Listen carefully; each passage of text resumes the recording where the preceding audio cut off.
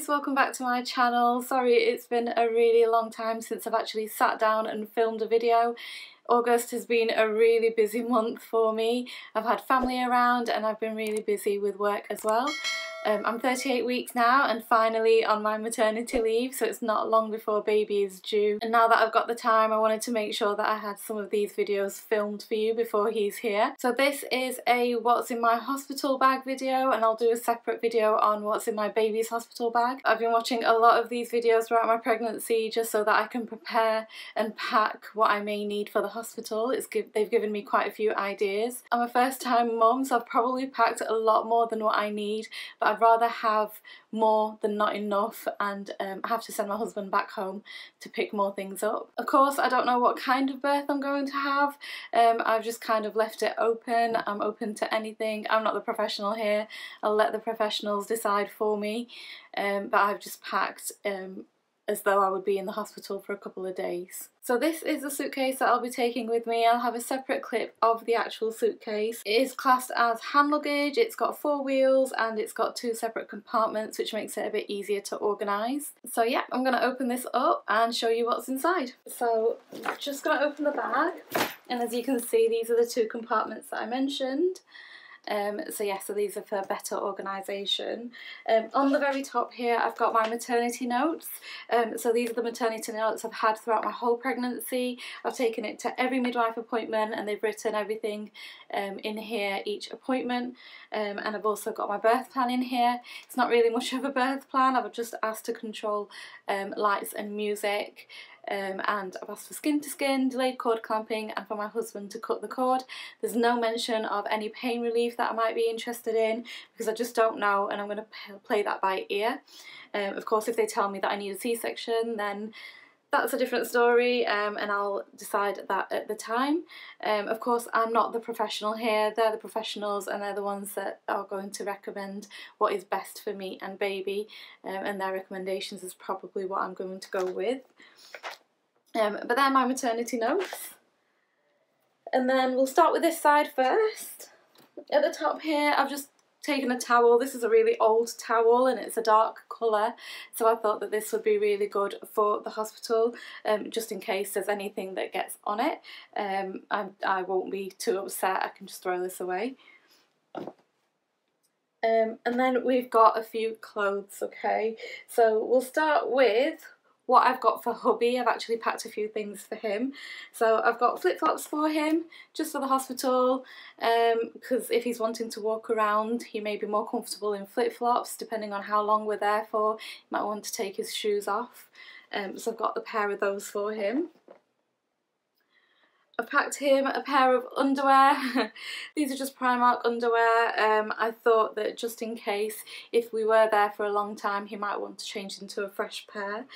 And then I've also packed him a t-shirt as well, just a basic t-shirt. This one we got on sale at £2.50 from Matalan. So again, not too bothered if this gets too dirty. The reason I've packed a t-shirt is if we're doing skin to skin and baby comes out a little bit dirty, it might dirty his top, so I thought it might be a good idea for him to have a spare top. I've also packed him some socks, again just in case if we're there for a long time and he wants to change his socks, he can do as well. So that's everything that we're taking for hubby. Of course he's going to be wearing his own clothes when we get to the hospital, so yeah, they're just for a change if he feels like he needs it. And then these are for myself. So what I've done is I have packed a couple of pairs of pyjamas. So the first pair is like this. So it's just a button down shirt top, and this is from Primark. It's size small and it's £10. So you can see that it's really nice. It's long enough to cover my bottom, which is what I look for when buying tops. Unfortunately that doesn't come with any bottoms, so I've just got a couple of pair of leggings, just in case one gets dirty, and I've got another pair, but one is to wear with those pyjamas, and the other one is to wear with a Longline T-shirt. And this is the Longline T-shirt that I bought. This is meant to be in a size large. I've put the wrong one in because I don't fit into this small anymore. But these are £3.50 from Primark. I do have a large, I just need to make sure that I've switched them round. So it's a good job really that I'm filming this video so I can have a look to see what I've got wrong. But yeah, one of those pairs of leggings are to wear with that. The leggings are £3 and they're in a size medium, and again they're both from Primark. I quite like Primark leggings. You can wash them quite a few times and still they're still in a good condition. So I've got those, and then possibly as my coming home outfit, if I don't want to wear the leggings and t-shirt, I've also got this maxi dress. And this is a maxi dress that I got from Shein. So it's really, really long. I don't really need to wear much else with it. And this cost me, there's no tag in here, but it cost me around £17–18. And it's the only thing that I own from Shein. I really do like it, and I may buy some more of these just to wear around the house. I've then also got a robe that I'm taking with me. So this is again from Primark. All of these clothes are from Primark. This is £12 and I got this in a size medium as well. So this is if I'm wanting to walk around the hospital, I've got something to cover myself up with. So I don't feel embarrassed, I feel quite comfortable, so I'm taking that with me as well. And finally, for clothing, I've got another pair of pyjamas. This is an actual set, so these are the bottoms. So they're really nice. Really soft material. I got them in a size small as well, and they are £10. Again, this is the top to match. Again, similar to the black one that you saw earlier. It's just a button-down shirt, and it's also long enough to cover my bottom. Again, size small, £10. And I thought that this would be really good if I'm wanting to feed my baby. Then a button-down is a really good option. So that's two sets of pyjamas, a set of leggings and a t-shirt top, and then a going home outfit which is like a maxi dress, and then I've also got a robe to cover up with. So they're all I'm taking for clothing. I've also got some socks here. These are the ones with the non-slip like rubber bits at the bottom. I thought these would be good for hospital if I'm wanting to walk around, just around my bed, around my room. These might be really good to use. They're £3.50 for a pack of 2. I didn't want to take any fluffy socks because I've heard that the hospitals are really, really warm. So I'm not taking any of those. I do have slippers though, and they are fluffy ear slippers just in case. And they've got the grip at the bottom as well, the rubber bits at the bottom. I'm not sure if I'll use these, but I thought I'll take them anyway. And I'm also packing a pair of flip-flops. These are Primark's infamous 90p flip-flops, and this is so that I can wear them in the shower. So I'm not getting a verruca or anything like that, because I've had those before from the showers, public showers, and it's not very pleasant. So definitely recommend you take some flip-flops with you. I've got some toiletries in here, and I'll go through what's in here. So these are all the toiletries that I'll be taking with me. I will also be taking my makeup bag. I'm just going to take my everyday makeup, so I do have a bag that contains my everyday makeup, and I'm just going to pack that bag last minute. It's on the list of last minute things to pack. Before I go through what's in here, I'll just tell you a little bit about this bag. So it's a clear bag, which is great because it lets me see exactly what's inside. It's £4 and it does come in a pack of 3. This is the largest of the 3.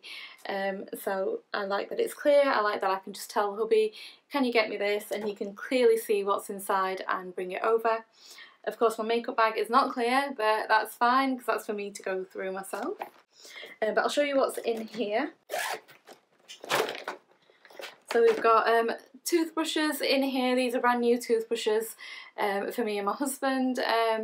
I'm taking brand new, and then I can bring these back with me and we can just throw our old ones away. But that's just so that I don't forget to pack them. I've got a flannel, and I've heard these are really good to run in warm water, put it on your perineum, or in cool water so that you can dab yourself with, put it around your neck just to cool you down during labour. So I've got that. I've got some makeup wipes. I only really use makeup wipes for travel, so I'll be taking some makeup wipes with me just in case I turn up at the hospital with makeup or I want to freshen my face. I've got these wipes. To go with the toothbrushes, I've got a toothpaste. This is a mini toothpaste, and this is all we'll need for a couple of nights stay in the hospital. I've got a shower cap if I decide to have a shower and I don't want to wash my hair, then this is an option. But again, we'll see how I feel, see how long I'm there for. If I'm only there for a day and they tell me I'm going to go home, I might leave the shower for when I get home. I've got a body wash as well. This is just a Sonic's one, just as it's moisturising. It's one that was in the 3 for 2 Boots travel toiletries. Couldn't think of the word then. So it was one of those in there, so I thought I'd pick this one up. Also in there I picked up some shampoo and conditioners. So these are the Moroccan argan oil ones. Whatever was there, I was just going to pick it up as long as they were mini sizes. So that's the shampoo and conditioner if I decide to wash my hair. I'm not sure if I will, but that's an option. Just in case I decide not to, of course I've got the shower cap, but I've also got the Batiste dry shampoo. So if my hair's looking a little bit greasy, this is an option as well. In terms of skincare, I'm just taking these simple little travel size bottles. Again, got them on the 3 for 2 for Boots, at Boots. I've got the wash, the refreshing facial wash, and then I've also got the Kind to Skin hydrating moisturiser. So that's something that I can apply as well. And also I am taking a little Carmex lip balm, and I've heard a lip balm is a must when you're in labour because your lips get really, really dry from all the heavy breathing, from all the gas and air, if that's something that you're using. So this is a definite must. I've got these everywhere anyway. I've got one in my car, I've got one in my makeup bag, I've got one in my normal bag, I've got one in my pocket as well, my coat pocket. So I'm sure I'll find one of these anyway. I've also got a cooling mist spray. So this is if I'm feeling really, really hot, I can just spray this, or get my husband to spray this on me just to cool me down. So that's a really nice one to use. And then finally in here I have the Spritz for Bits. So this one has been recommended all over YouTube just to help numb the area when you've had your baby, because it can sting. So this just helps the recovery a little bit faster, especially if you've got a tear. So I've decided to pack this with me. I kind of wish that I hadn't bought this because I've been gifted the bottoms up one, but that's fine. I'm taking this one with me, and the bottoms up one I can use when I come back home. So that's everything I have packed on this side. I'm going to put all this away and then I'll show you what's in the other side. Okay, so moving on to what's in this side of the bag, I'm just going to open this up.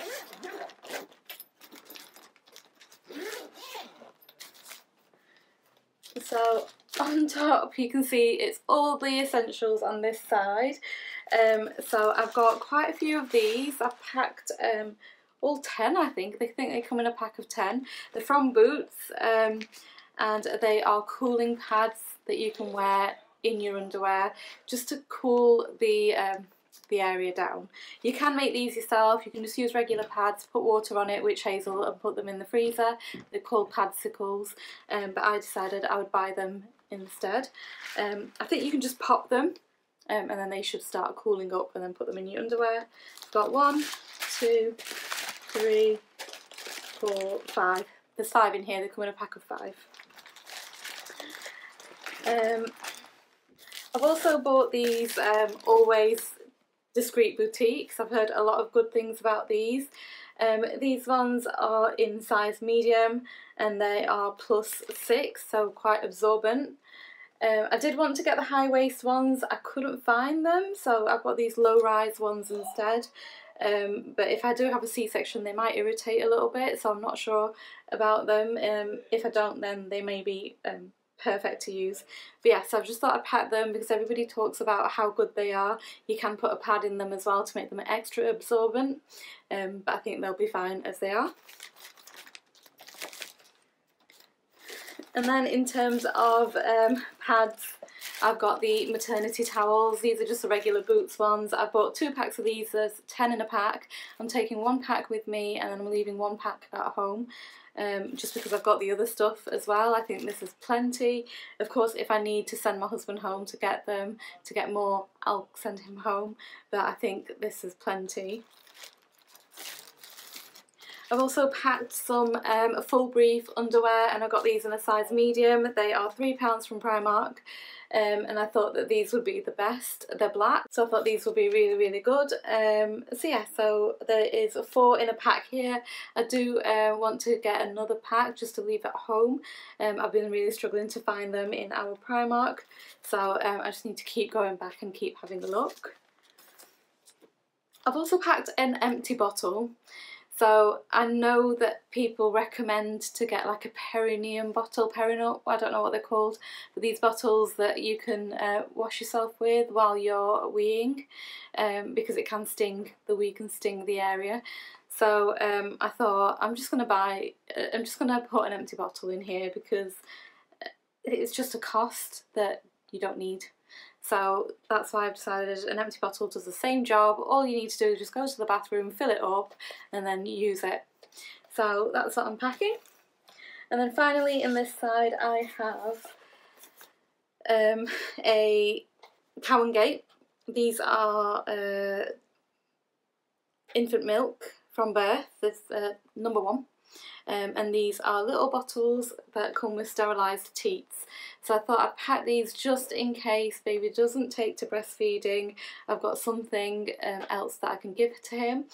If he does take to breastfeeding and we're doing really well with that, these can be used when he's about 6 months. I do want to try and combination feed, so I can give him a couple of bottles of these for that. And I think these have a really long date on them. Yeah, so they're valid till February, so we can use them later on if he does take well to breastfeeding. I've also packed a bag, a plastic bag with me, just for any dirty clothes or anything like that that I need to put away. I think there's a couple here. So yeah, so they'll come in handy for laundry. So yeah, so that's everything that I've packed. I do have a few last minute things to pack. I'll probably pack them in baby's bag as well as mine. I've got the charger cables already, but I do need to make sure that I take a socket with me. Of course, our keys, our phones, any loose change for like vending machines or the car park. I haven't packed any bras. I've got 2 maternity bras. One I'll probably be wearing on the day, and then the other one I need to pack as well. I do have a snack bag, so I need to make sure that we take our snack bag with us. It's got cereal bars in there, chocolate bars in there, biscuits, Lucozade, what else? Crisps, Pringles. So yeah, it's got quite a few goodies in there, so I need to make sure that we're taking that with me. We've also got like an empty bottle with an empty straw bottle that they do recommend that you take, so I've got one of those that I'll be taking with me as well. Just because it's easier to drink from, I don't have it to bend up or put my head back to drink, I can just literally suck through the straw. So that's everything that I've packed in my bag. I'm going to film what I packed in baby's hospital bag next. So yeah, so please keep a lookout for that one. It won't be posted till a couple of days or so after this one, but I hope it's given you quite a few ideas on what you might need for your hospital bag and help you prepare for the day. But anyway guys, take care. I'll see you next time. Bye!